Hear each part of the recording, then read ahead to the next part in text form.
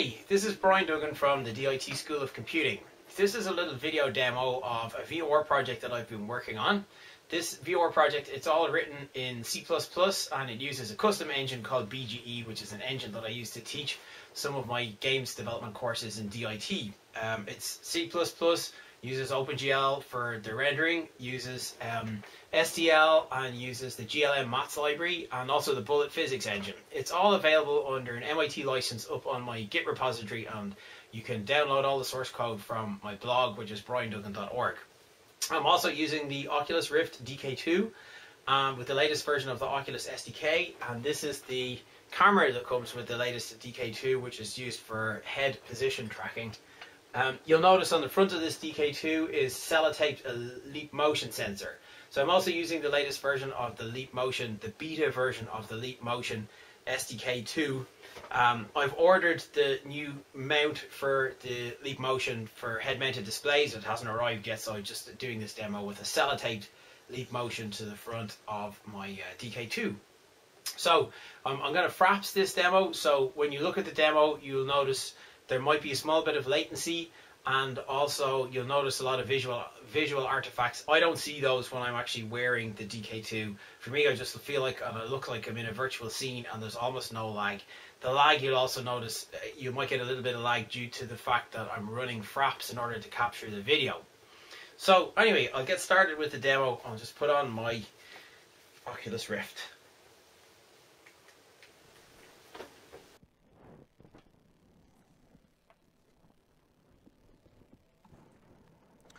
Okay, so as you can see, I have this little virtual world, and I've got these little objects which are rendered using OpenGL, and they're physically simulated using the bullet physics engine. So just to show you the first thing that I'm doing here, I'm able to move left and right in my chair here. I'm just leaning to the left and leaning to the right and leaning forward and backwards. And as you can see, my position has been tracked by the Oculus Rift camera. So I found this is one of the big advances with the DK2 over the DK1, and that's the position tracking, which tends to eliminate a lot of the Rift sickness which you used to get if you stayed too long in DK1 Oculus Rift experiences. Okay, so you're able, yeah, obviously I can move to the left, and I can rotate my head to the left, rotate my head to the right, and the Rift is tracking my head orientation and position. It's pretty much a lag-free experience in this demo, even though there might be a little bit of lag, and that's just because I'm running fraps to capture the video here. Alright, so I'm going to bring my hands into the scene. So in order to bring my hands into the scene, I'm just going to bring my hands up in front of my face. And you can see I got my left hand, my right hand. Another thing here, there's almost no lag. The Leap SDK is really fast at tracking these hand positions with almost no lag. So I'm able to move my physical hand in the real world, and my virtual hands in this simulation move almost instantly. There's almost no noticeable lag, and it really enhances the sense of immersion in the virtual world that you have. I just made these little sort of Terminator style hands, you know, just tracking the positions and orientations of the joints on the hands. I've noticed that the Leap Motion hand skeletal tracking sometimes, like now, is actually really good. Other times it's not so good, and I haven't quite figured out if it's a lighting issue or a problem with my Leap, or I guess the SDK will also improve, you know, because it's just a beta version of this next SDK. But sometimes, like right now, it's actually really accurate.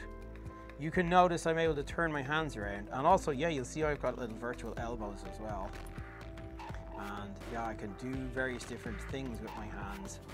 Sometimes, yeah, when the hand tracking gets a little bit screwed up, just shaking your hands around seems to reset things. Alright, so I can articulate each of my fingers individually.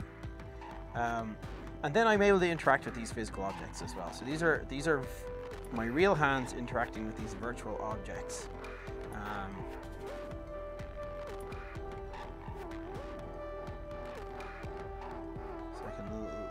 Reach under the scene and catch these little virtual objects. That's just the physical, you know, the physics simulation.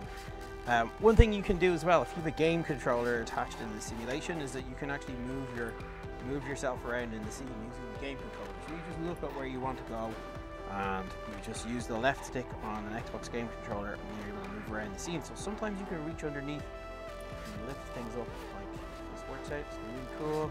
Here we go. I'm lifting up this virtual car.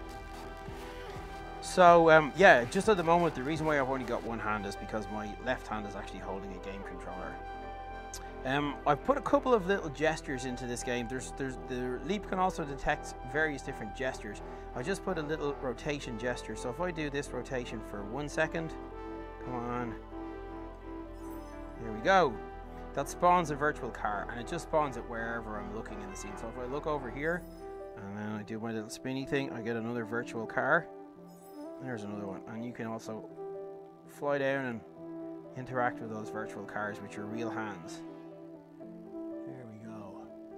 And it's pretty awesome, and a really, really good sense of VR, a good sense of immersion in this VR scene. The other thing, if I think this should work, if I do a counterclockwise rotation, yeah, I get random. Ooh, what's that? Oh my god, a giant mushroom. You get random 3D objects. So this is just from my little collection of 3D objects.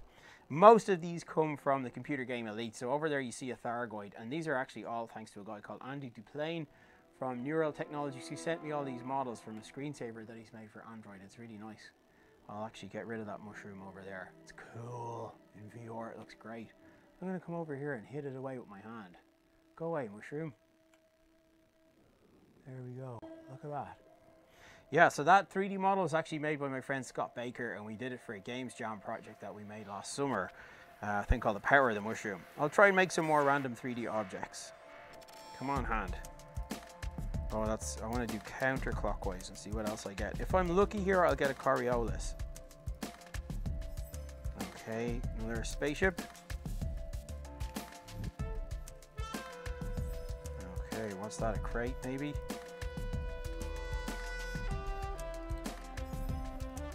Fish! I really want a Cobra Mark III or a Coriolis so I can pick them up and play with them. That's fun, but I want a Coriolis. Come on, hand.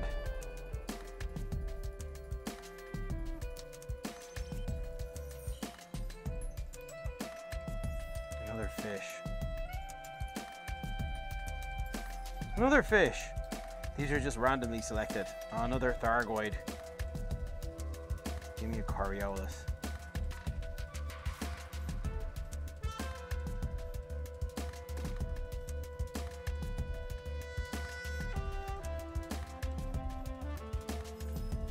Okay, what's that? Well, that's not too bad. That's is that a Viper or a, I can't remember what it is. Some spaceship anyway. I'll do one more and then I better wrap this demo up. Oh, come on, give me something nice. Last time I did this, I just got loads and loads of Coriolises, Corioli.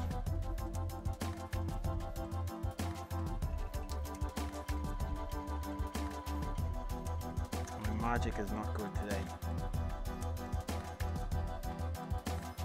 Okay, what's that? That looks kind of nice. There's my little spaceship.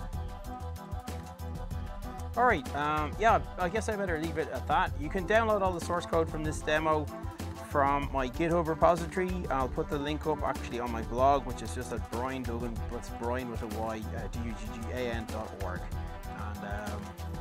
And yeah, I'll also put binaries up there as well if you want to download and try them out.